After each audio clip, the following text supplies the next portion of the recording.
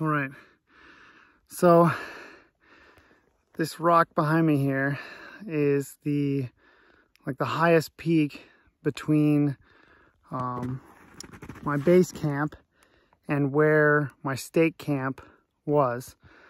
To me, this kind of marks, I kind of promised myself I was going to climb to it, because it kind of marks to me where like the last of the major effort has to come through before this whole journey is done. I mean, it's been pretty wild. We got 4 caribou between the two of us, and a wolf, you know, as a bonus, which is pretty cool. And you know, here's the thing. I don't want anybody to get kind of led astray as far as like, oh, you can just come out here and, you know, get something every day that you're hunting. I mean, we did, but we spent more time climbing in and out of where we could hunt than we did actually hunting. All in all, I mean, we left home on Saturday. We spent 2 days driving and a whole day packing out. That's 3 days just getting in position. And we spent 3 days hunting, to be fair. We spent Tuesday, Wednesday, and Thursday hunting. But we're going to spend, we have spent a whole day just packing out meat. A whole day just packing out the trophies and extra gear. And then we're going to spend today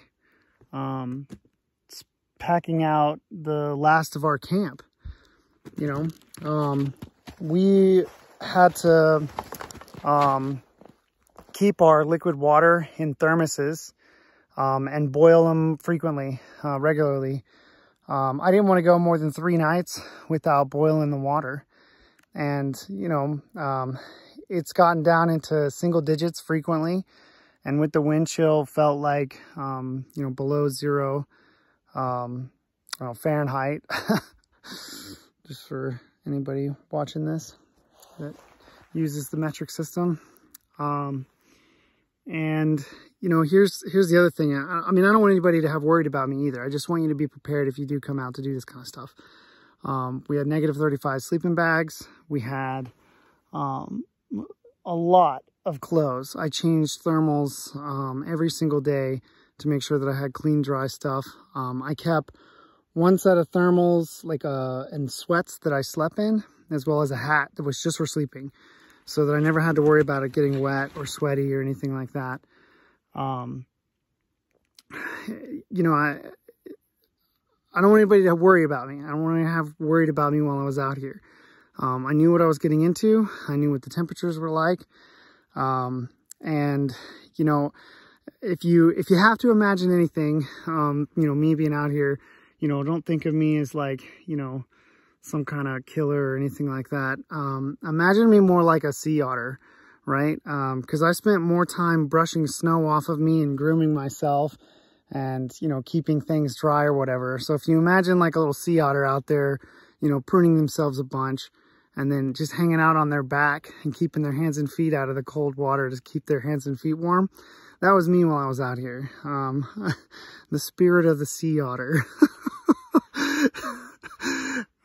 That's what I felt like. You know, I was like, I spent more time, you know, cleaning myself and cleaning camp and, you know, doing things like that than I did hunting.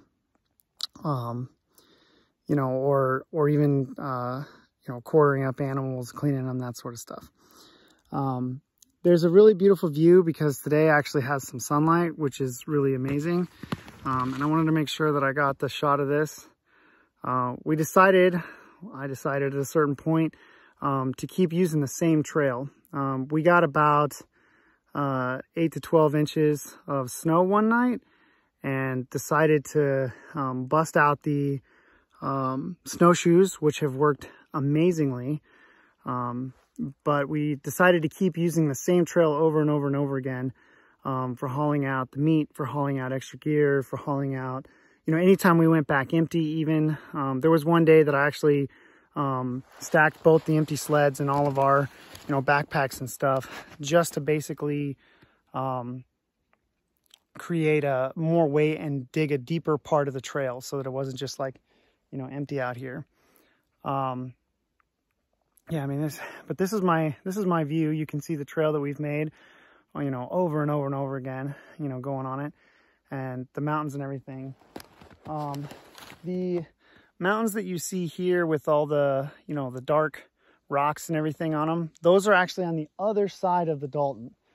And that's kind of nice to see that, okay, those are the mountains, and, you know, that's how much further, you know, until we actually get to the road and everything. Well, listen, now that most of the work is done, I can, you know, relax a little bit. We still got to get to base camp. We still got to decide if we got time to tear down base camp and then head to Coldfoot, see if there's lodging there or not. My wife tried calling yesterday and she said nobody answered the phone. Pretty typical. But if not, then we're going to stay the night at base camp and then drive to Fairbanks tomorrow. I don't like to drive on the Dalton at night, and I have no idea the condition of the roads after we got all that snow. Wish me luck. Hopefully we can get this done and get it done safe.